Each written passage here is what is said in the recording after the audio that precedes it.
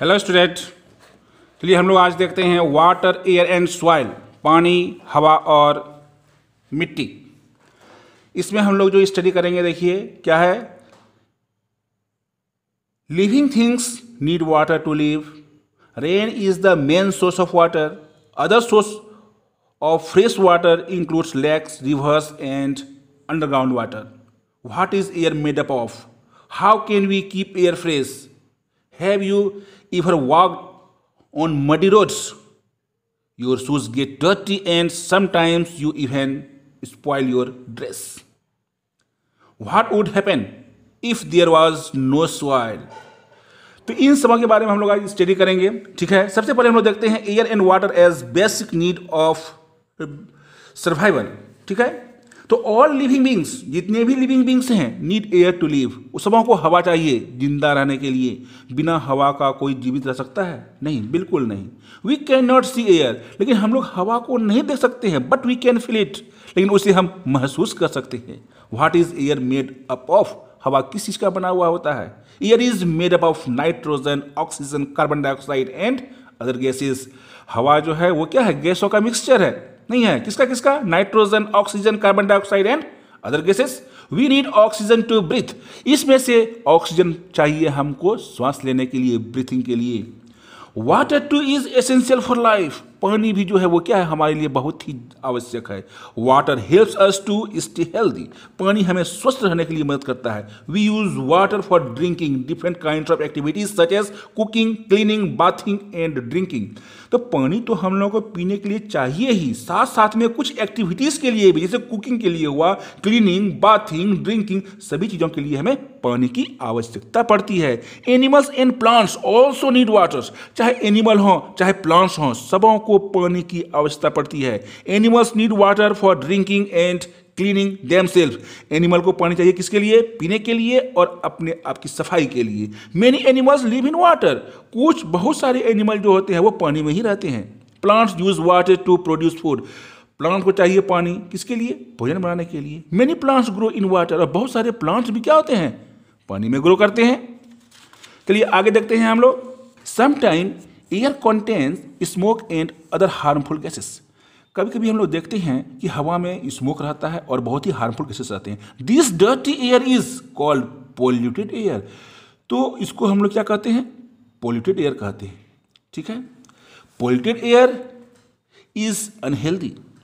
वो polluted air जो होते हैं वो क्या होते हैं? अनहेल्दी होते हैं। It can lead to disease of the lungs and I infections.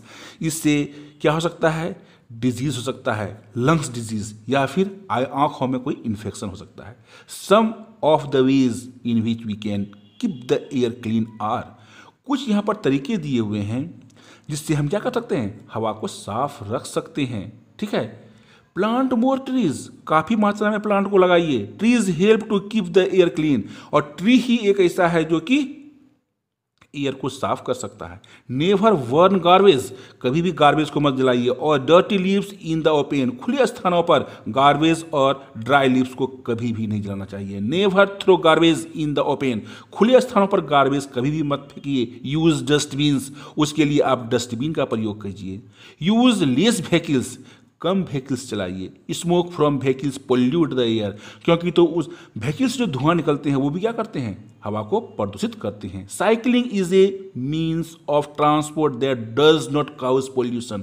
Cycling, अगर हमको नज़दीक जाना है, थोड़ी दूर पर जाना है, तो हम लोग साइकिल यूज करेंगे, क्योंकि वो साइकिल जो है वो पोल्यूशन नहीं फैलाता है। Set of factories away from areas where people live. अगर आपको फैक्ट्रीज भी लगाने हैं तो उस फैक्ट्रीज को आप कहाँ लगाइए? दूर लगाइए, जहां पर कि आदमी नहीं रहते हैं। एज चिमनीज और factories give out smoke and poisonous gases. हम लोग जानते हैं कि फैक्ट्रीज के जो चिमनीज होते हैं उससे क्या होता है? काफी मात्रा में जहरीला गैस बाहर निकलता है। नहीं, स्टेट्स ऑफ वाटर। तो आगे देखिए कि वाटर का स्टेट, कितने अवस्थाओं में हम पानी को देखते हैं, वाटर को देखते हैं। Water is found in 3 states. पानी को हम लोग देखते हैं 3 स्टेट्स में देखते हैं। सॉलिड में भी देखते हैं, लिक्विड में भी देखते हैं और गैस में भी देखते हैं। नहीं, जैसे कि आप खा रहे हैं आइसक्रीम, ठीक है, या फिर हम लोग पानी को क्या करते हैं? फ्रीज में रख देते हैं, तो क्या होता है? वो आइस बन जाता है, तो वो हो गया क्या, सॉलिड फॉर्म हो गया। और जो पानी हम लोग पीते हैं वो हो गया लिक्विड फॉर्म। और जब हम पानी को बॉयल करते हैं तो उससे धुआं से ऐसा निकलता है, वो गैस है, तो वो हो गया उसका गैस फॉर्म। तो ice is the solid form of water, the liquid form is water. तो बोलता है कि आइस जो हुआ वो सॉलिड फॉर्म हुआ, लिक्विड जो हुआ वो वाटर फॉर्म हुआ, और water vapour is the gaseous form of the water. और वाटर वेपर जो है वो क्या है, गैसियस फॉर्म ऑफ वाटर है। Water can change it's form, पानी जो है वो अपने फॉर्म को बदल सकते हैं इन नॉर्मल टेम्परेचर। अगर साधारण टेम्परेचर में देखा जाए, वाटर इज लिक्विड, पानी क्या है, लिक्विड है। When it is to cold, जब उसको हम लोग काफी ठंडा कर देते हैं तो water change to solid and become ice. तो वाटर जो होता है वो क्या होता है, आइस बन जाता है और सॉलिड में कन्वर्ट कर जाता है। नहीं, when it is to hot, और जब काफी गर्म कर देते हैं पानी को, water change to gas and becomes water vapour. तो वाटर जो है बदल जाता है किसमें, गैस में, वो बन जाता है वाटर वेपर। उसके बाद है शेप ऑफ वाटर। वाटर किस प्रकार का, किस शेप का होता है, राउंड होता है, ओवल होता है, किस प्रकार का होता है। Water does not have a particular shape. हम लोग जानते हैं कि वाटर का कोई अपना शेप नहीं होता है। हम नहीं कह सकते हैं कि वाटर राउंड होता है, कह सकते हैं, बिल्कुल नहीं कह सकते हैं। It takes the form of the vessels into which it is poured, वह उस आकार को ले लेता है जिस आकार में हम उस पानी को डालते हैं। नहीं, take a glass of water, जब हम लोग ग्लास में डालेंगे तो वो ग्लास का साइज ले लेता है। पोर इनटू ए कप, जब हम उसको पानी को पोर करते हैं किसमें, कप में, तो वो कप का रूप ले लेता है। ए ball and A small bucket, ball में रखिए, बकेट में रखिए, जिसमें डालिएगा उस शेप को का वो हो जाता है। See how the shape of water change as you pour it in container of different shapes and sizes. देखिए किस प्रकार कहता है क्या कि शेप जो है वाटर का वो आखिर चेंज कैसे हो जाता है, जिस कंटेनर में डालते हैं वो उसी आकार का हो जाता है, आखिर क्यों। नहीं, तो ये तो आप लोग देखिएगा आखिर क्यों होता है। इसीलिए कि वाटर के मॉलिक्यूल्स काफ़ी लूजली अरेंज्ड होते हैं, इसीलिए उस तरह के वो हो जाते हैं। लेकिन जो कि सॉलिड के जो मॉलिक्यूल्स होते हैं वो कॉम्पैक्ट अरेंज होते हैं, इसीलिए वो एक ही शेप में रहते हैं। और गैस के मॉलिक्यूल काफ़ी लूजली अरेंज होते हैं, इसीलिए वो इरेगुलर शेप के होते हैं। किसी भी कंटेनर में डालिए कोई फर्क नहीं पड़ता है, गैस ऐसे ही यहाँ वहाँ घूमते रहेगा। नहीं, और आगे है अब sources of water. Water is found in lakes, Pond's, reverse and streams, seize and oceans. बहुत जगह हम लोग पानियों को देखते हैं, वाटर को देखते हैं, चाहे लेक हो, पॉन्ड हो, रिवर हो, स्ट्रीम्स हो, सीज हो या फिर ओशियन हो। We can not use water from the seize and oceans as it is salty. हम लोग ओशियन का, सीज का पानी का उपयोग, समुद्र का, महासागर का पानी का प्रयोग नहीं कर सकते हैं, क्योंकि वो क्या होते हैं, नमकीन होते हैं, सॉल्टी होते हैं। This water is unfit for drinking. ये पानी हमारे पीने के लिए क्या है, अनफिट है, कुकिंग के लिए भी और फार्मिंग के लिए भी। Water is also present under the ground. पानी जो है वो ग्राउंड के अंदर भी है। Farmers draw this water through tubewell. तो इस पानी को, जो कि जमीन के अंदर पानी है, फार्मर्स क्या करते हैं, ट्यूबवेल के माध्यम से बाहर निकालते हैं, हैंड पंप के माध्यम से और वेल, कुएं के माध्यम से। Are also use to draw the underground water. तो water becomes dirty when we dump garbage and sewage into it. तो बोलता है कि पानी जो है वो गंदा हो जाता है जब उसी में हम क्या करते हैं, गार्बेज और सीवेज को क्या करते हैं, उसमें डंप कर देते हैं। नहीं, dirty water can cause disease. और गंदा पानी से क्या होता है, हमें बीमारी उत्पन्न होता है, such as jaundice, typhoid, diarrhoea. ये सब बीमारी क्या है, पानी से ही फैलता है।